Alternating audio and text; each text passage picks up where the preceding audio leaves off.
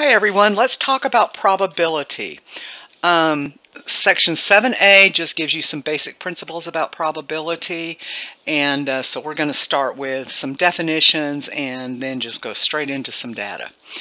Okay, we're going to talk about theoretical probability, relative frequency probability, subjective probability, probability distributions, and the probability of an event not happening. Okay, so that's an awful lot, and there's a lot to it. The first thing that we want to do is talk about the probability of an event. And this is the notation here that you're going to want to pay attention to, is the probability of an event. And it is always between 0 and 1. And it runs on a scale. If you have a probability of 0, that means it's impossible, something that cannot happen. If you go up to a probability of 1, that means it's a certainty. It is absolutely going to happen. And then the likelihood of an event happening goes from impossible to certain. So we go from unlikely to a 50-50 chance, which I will talk about. And that's what's also called a fair game. And it becomes more and more likely until it becomes a certainty. Okay. Now, the data that you provided on your test last time deals with what we call relative frequency probability. And relative frequency probability, it predicts what's going to happen based on actual observed data, which is what we did. So I like to just summarize that by saying a relative frequency probability is what actually happened.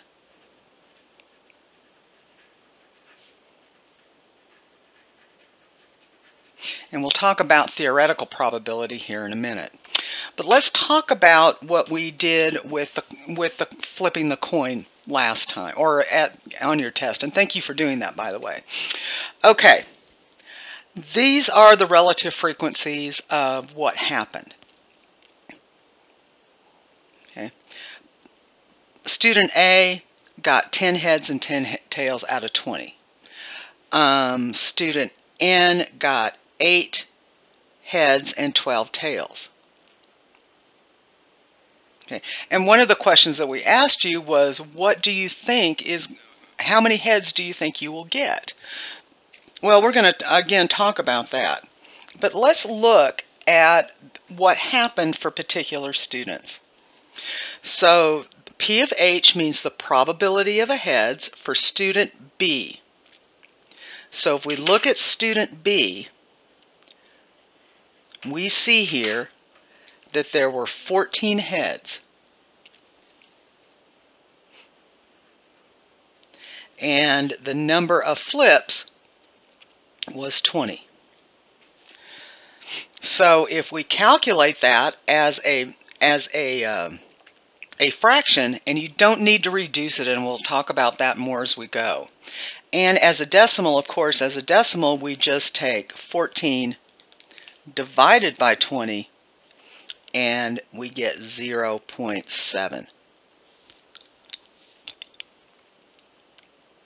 So you can see, based on this particular data, that since it's over here, it says it's going to show that 0.7 here is going to be more likely. If we look at the probability of a tail for student K,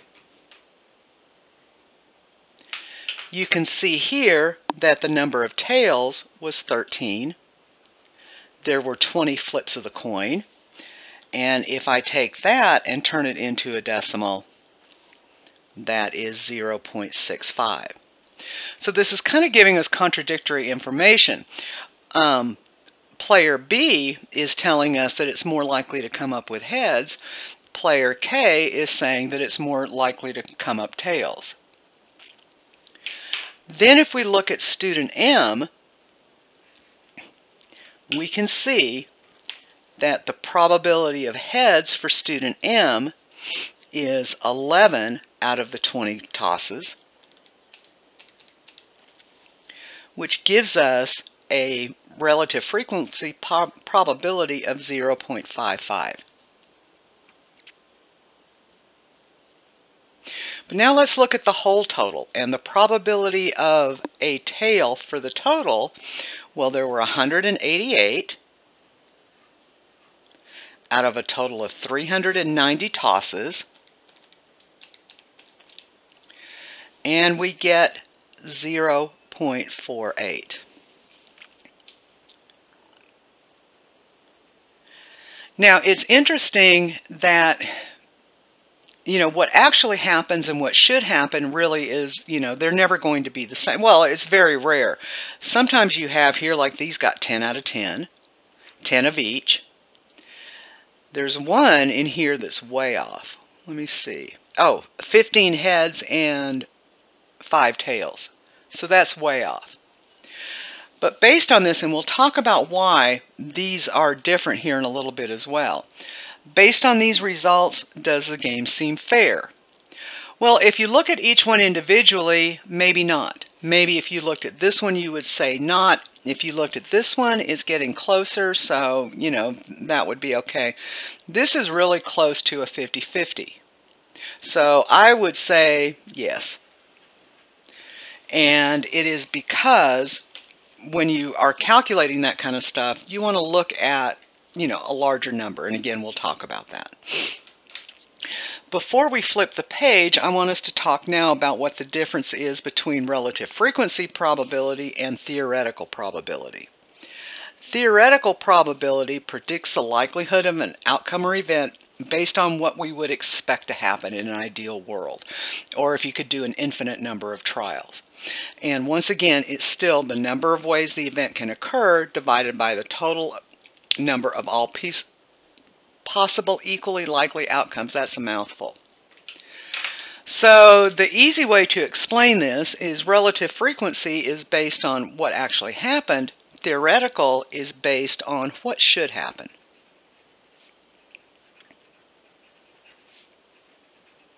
In a perfect world. Okay, so let's go ahead and talk about an experiment where we're talking about theoretical probability. Okay, suppose you have 2 coins and you flip them. Now, normally we do this in class, but of course, because of distance learning, this just isn't very likely. Okay, if you flip 2 coins, one right after another, there are 4 equally likely ways that the coins can land. You can get a heads on the first, a head on the second, a head and then a tail and then a head, and then a tail and a tail. So we want to be able to find the theoretical probability of a head-tail. Okay. Well, the number of equally likely outcomes, there are 4 equally likely outcomes. So if I want to find the probability of a head-tail, there's only one way for that to happen out of the 4 equally likely outcomes. And when we can convert that to a decimal, that's 0.25. If we want the probability of a tail-tail, there's only one way that we can get that out of the 4 equally likely outcomes, which again is 0.25 as a decimal.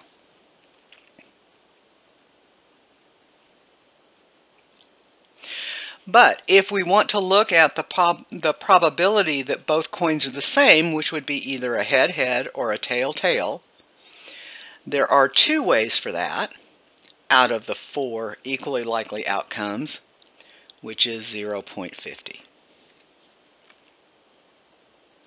And if you want to find the probability that the coins are different, then you have the head-tail or the tail-head. So there are 2 ways that that can happen out of the 4 equally likely outcomes, which is 0.50. Okay, so suppose we take that and turn it into a game. And you're playing with somebody else, and if it comes up as where the coins match, player A wins. And if the coins don't match, that player B wins. Okay. Based on the theoretical probabilities, are the rules of the game fair? Well, let's see. The probability that they are the same is the probability of head-head or tail-tail, which is 0.50. You could have used the fraction or the decimal. The probability that they are different is the probability of head-tail or tail-head, which is also 0.50. So, yes, the game seems fair.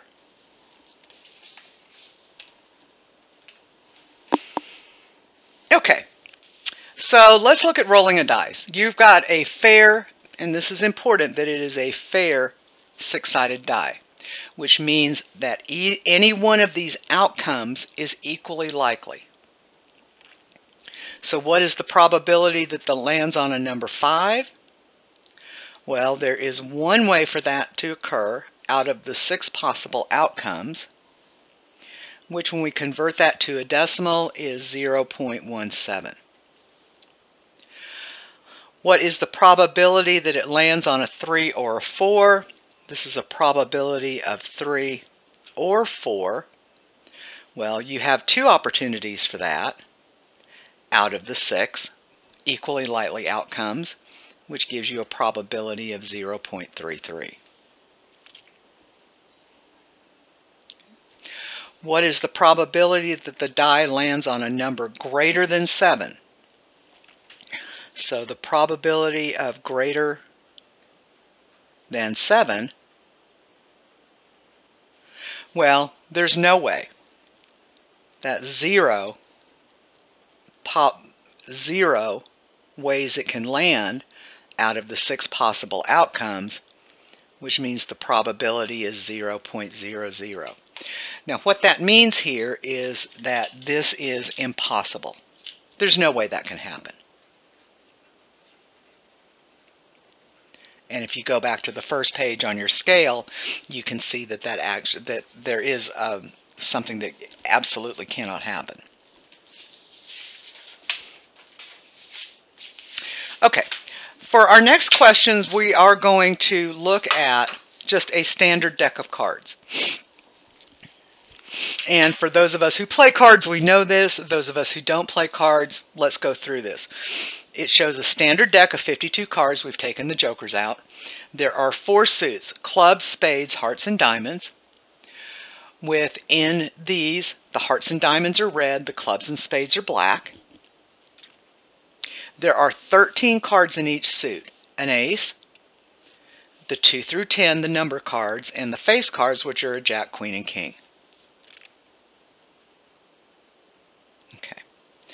All right. So let's find some theoretical probabilities of drawing, and we've got the cards, we've mixed them all up. What is the probability that a card selected at random is the jack of diamonds? Okay. Well, the probability of a jack of diamonds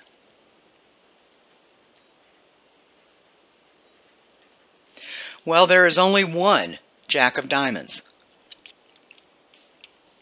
I guess I should point to the right card. So there is one way that that can happen. There are a total of 52 cards. And if I convert that into a decimal, that is 0.02.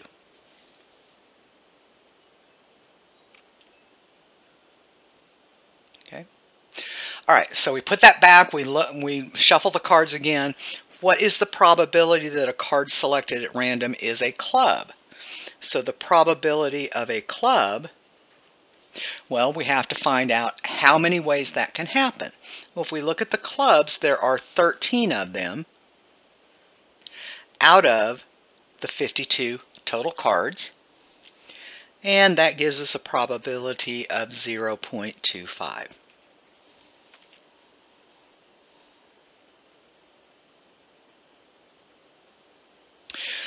Okay, what is the probability that the card is an ace or a king? So an ace or a king. Now I tried not to mark this up. There are 4 aces and there are 4 kings. So there are 8 ways out of the 52 cards that you can get either an ace or a king, and if you convert that to a decimal, that's going to be 0.15. Okay. All right. Now, these are the problems that you're going to do in groups. A fair 6-sided die is rolled 1 time. Notice again it says fair. The die can either land on a 1, 2, 3, 4, 5, or 6. Find each theoretical probability and write as a fraction and a decimal. Okay, so the probability of a 6. Well, there's only one way to get a 6 if you're rolling a single die out of the 6 possibilities. And if you convert that to a decimal, it's 0.17.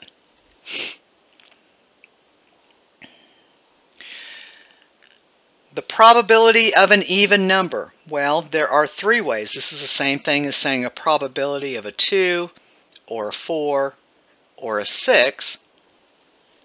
So there are 3 ways to get an even number out of the 6 possibilities, which gives us a probability of 0.5.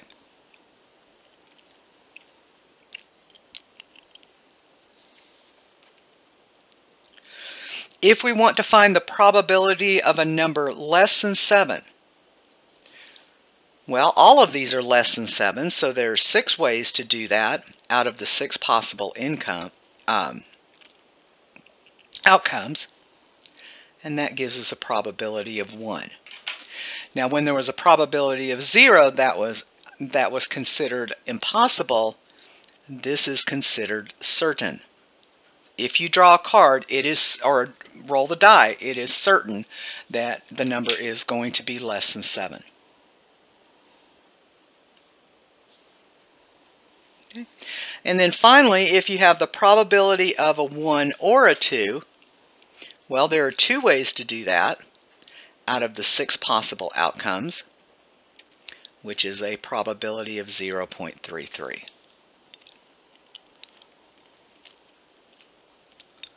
Okay, what is the probability that a randomly selected person has a birthday in December?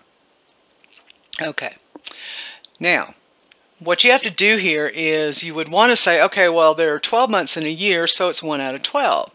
Well, except that all the months do not have the same number of days. So you have to take that into consideration. Okay, so this is the probability of December is going to be the number of days in December divided by the number of days in a year. Okay, the number of days in December is the number of ways that it can occur, which is 31. The days in the year are 365. And again, if I convert that to a decimal, I get 0.08, which is close to 1/12.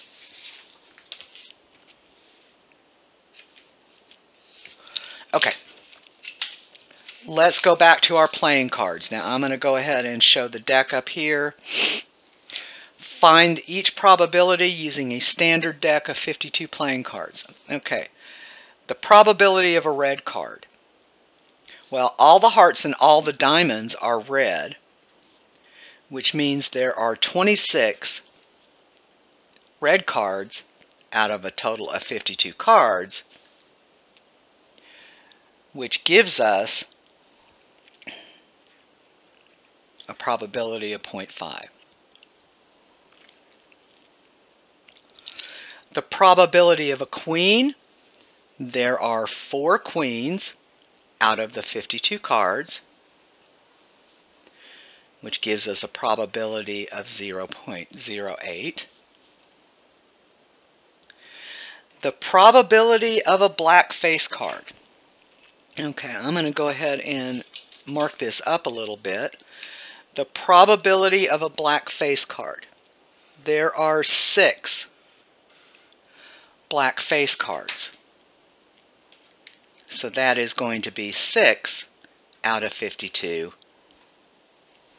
which is 0.12. The probability of a red 8. Well, there are 2 red 8s. So that's going to be 2 out of 52, which is 0.04.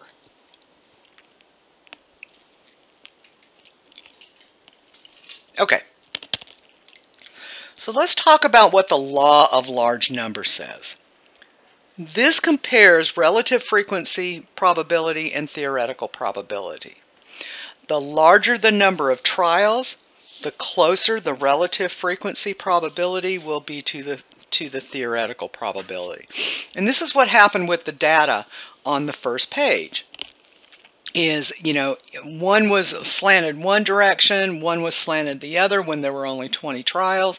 But then when we got down to where we were looking at 390 trials, it was much closer to a 50-50. Okay, so let's say, suppose there are 2 possible outcomes when flipping a coin, either a head or a tail. So the probability that the coin lands heads up is 1/2, and the probability that it lands tails up is 1/2. If we flip a single coin 4 times, would it be too surprising for the coin to land on a head 3 out of the 4 times? Well, no. No. With only 4 trials,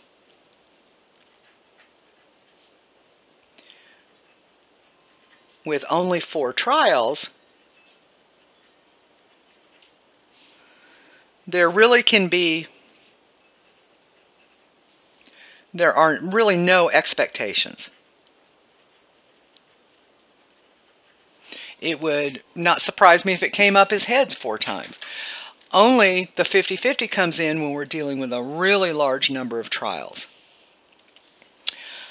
Okay, so suppose you toss a coin 200 times and the coin lands on heads 105 times. Do you have reason to suspect that the coins are unfair? Okay, well, let's compare the relative frequency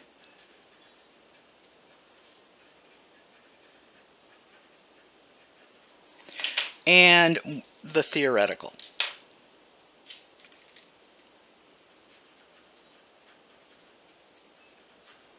Okay, well, the relative frequency is 105 divided by 200, which is 0.53. The theoretical probability, they've already said, is 1/2, or 0.50. So the answer here, I would say, do you have reason to suspect it's unfair? No. The relative frequency and theoretical are close. Okay, so suppose you toss a coin 200 times and the coin lands on heads 49 times. Do you have a reason to suspect that they are unfair? Okay, well, let's do the same thing. Let's compare the relative frequency, and I'm going to start abbreviating here. Well, that's 49 out of 200, which is 0.25. The theoretical should be 1/2. And so I would say yes.